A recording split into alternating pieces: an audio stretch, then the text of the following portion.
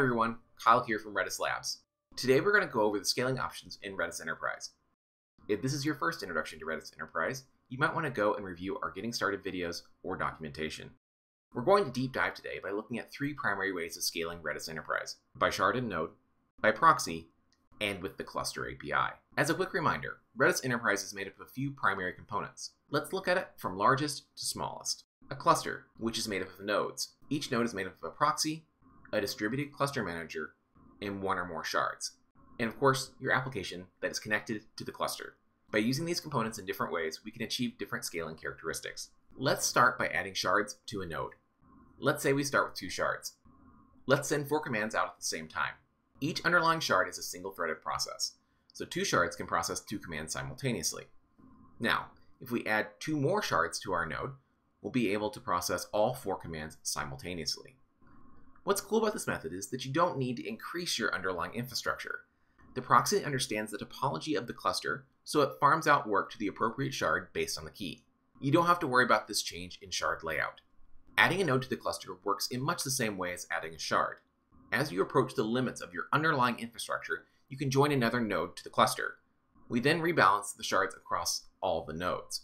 The proxy server treats each shard the same way. It doesn't matter if they're on different nodes. Traffic is doled out across all the nodes in the cluster. By default, Redis Enterprise employs a dense sharding pattern. We try to localize as much data on a single node as possible, and this works well. However, there are situations where a single node cannot host your entire dataset due to RAM or code availability, or the network becoming a bottleneck. To scale out the proxy, we can use a proxy process on each node and use sparse sharding, spreading the keys out to shards on all the nodes. At connection time, you connect to an FQDN. This FQDN's DNS resolves evenly to different proxy servers on the cluster, thus evenly distributing all the traffic and connections. Each proxy server then connects as normal to the Redis shards.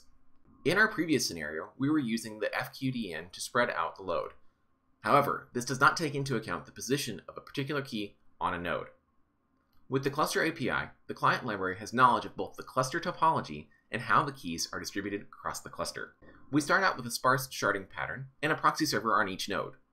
When you request a key, the client knows which node has this key and which proxy server to connect to. As the cluster grows, the client can be notified with a moved response to get a new layout of the cluster. The Redis Enterprise cluster abstracts the underlying resources from the type of database you need. You can create a single shard database, a highly available database, a clustered database, or a highly available clustered database, all in the same cluster without needing to scale out your cluster on each provision.